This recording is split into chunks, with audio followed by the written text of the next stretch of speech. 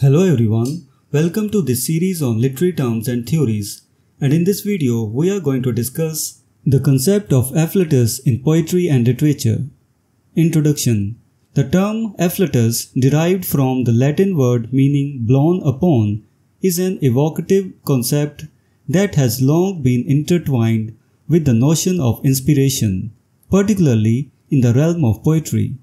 This video explores the multifaceted dimensions of afflatus, its historical roots, implications, and modern interpretations, highlighting its enduring significance in the creative process.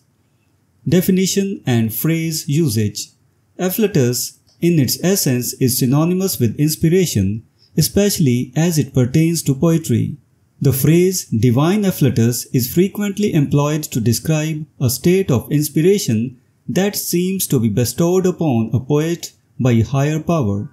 This term conjures images of ancient bards and poets who were believed to be under the direct influence of the muses or divine entities. The invocation of these supernatural elements underscores the perceived otherworldliness of true creative inspiration. Implications of afflatus. The concept of afflatus carries profound implications regarding the source of a writer's inspiration. It suggests that creativity is not merely a product of human behavior, but is granted by some supranormal or supernatural power. This belief elevates the act of creation to a sacred or mystical level, imbuing the artist's work with a sense of divine purpose.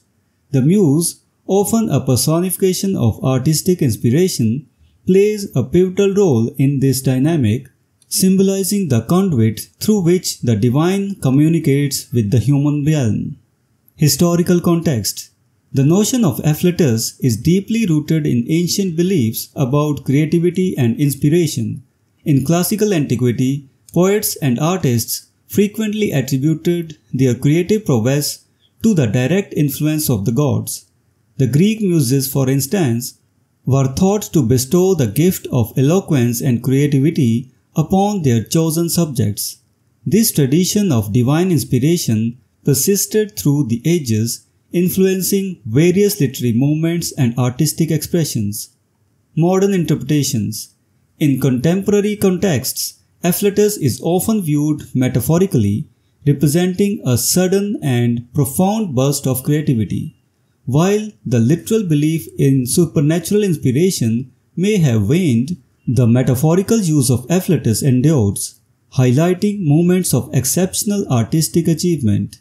This modern interpretation broadens the application of afflatus beyond poetry, extending it to encompass various forms of art and creative endeavors.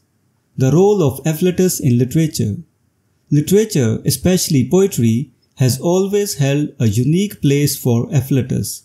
The creative process of poets like William Wordsworth, who spoke of spots of time where a sudden divine-like inspiration occurs, aligns closely with the traditional concept of afflatus.